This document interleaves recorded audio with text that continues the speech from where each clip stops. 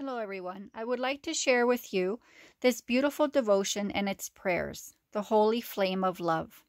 This devotion was given to Elizabeth Kindleman by our Lord and Our Lady.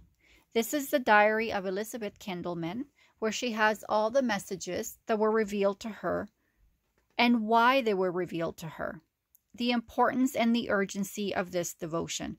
Now, the prayers that I'm going to be sharing with you this evening, you would be able to go on the link that will be in the description of the video and click on it. It will actually send you to the official website of the Holy Flame of Love, where you can learn more about this devotion, how it came about, and why it came about. Now, I will like to say that this devotion is fully approved by our Holy Mother Church, as well as the prayers that are in the diary and that I will be sharing with you as we do this rosary. So again, I'm going to share with you how I pray this rosary. This doesn't necessarily mean this is how you need to pray it. This is just how I pray it. Now, if you've never heard of the Holy Flame of Love, I highly encourage you to look it up and read about it, reflect about it, and see if maybe God calls you to go ahead and bring this into your home and into your hearts as a part of your daily spiritual life. Now, in the beginning of the rosary here at the crucifix, we're going to honor the 5 wounds of our Lord.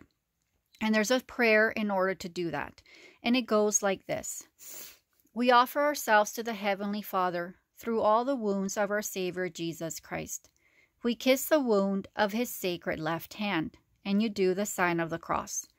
We kiss the wound of His sacred right hand, and you do the sign of the cross.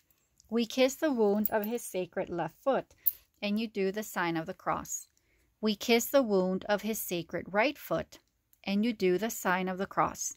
We kiss the wound of His sacred side, and you do the sign of the cross.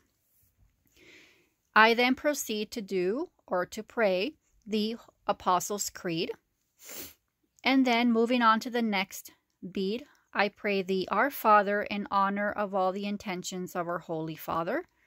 The 3 Hail Marys, the following 3 beads, I offer them in honor of hope, faith, and charity, and the Holy Flame of Love.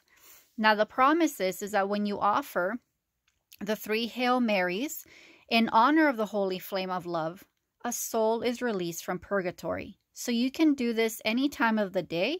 I like to include it in the rosary just because we do have the 3 beads for the Hail Mary.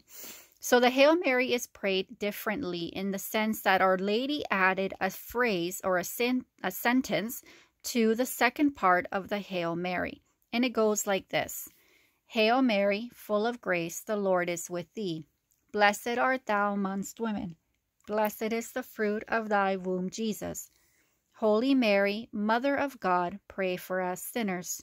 Spread the effect of grace of thy flame of love over all humanity, now and at the hour of our death. Amen. When I finish the 3 Hail Marys, I go to the next bead and I pray the Glory be to the Father. And then I move on to beginning the first mystery. Now today is Wednesday, so we would be praying the glorious mysteries. I begin with announcing the first mystery, and then the Our Father, the 10 Hail Marys, and at the end of the mystery, I end with the the Glory Be, the Fatima prayer, and the Unity prayer. Now the Unity prayer is prayed like this. My adorable Jesus, may our feet journey together, may our hands gather in unity, may our hearts beat in unison, may our souls be in harmony, may our thoughts be as one. May our ears listen to the silence together, may our glances profoundly penetrate each other, may our lips pray together to gain mercy from the Eternal Father. When I finish that beautiful prayer, I proceed to announce the second mystery, begin with the Our Father, the 10 Hail Marys, and keep following the same pattern until you finish the rosary. At the end of the 5th mystery, I of course continue to do the Glory Be, the Fatima prayer, and the Unity prayer, and then I end with the Hail Holy Queen. Now I like to offer the Hail Holy Queen for the conversion of sinners. If you wish, after the Hail Holy Queen, you are done with your rosary, I like to proceed with the litanies to Our Lady before I finish my daily rosaries. This is not something that you need to do. It's just something that I like to do. And if it's something you want to add, that's wonderful.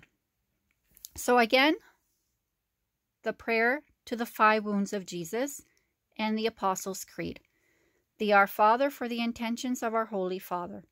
The 3 Hail Marys, making sure you're praying them exactly how Our Lady asked. The Hail Mary with the extra phrase at the second half. And you honor hope, faith, and charity and the holy flame of love. The Glory Be, and then announcing the first mystery, beginning with the Our Father, followed by the 10 Hail Marys, and then at the end of each rosary, each mystery, you would end with the Our Father, the Fatima prayer, and the Unity prayer. Finish by, at the very last bead, once it's all complete, the Hail Holy Queen. So I hope this was helpful. Again, you're not mandated to pray it like this. If you find another way of praying the Holy Flame, by all means, I know that it would be perfectly fine to do so. And I know that it would make Our Lady very happy to have more Catholics, more of her children, praying this beautiful devotion.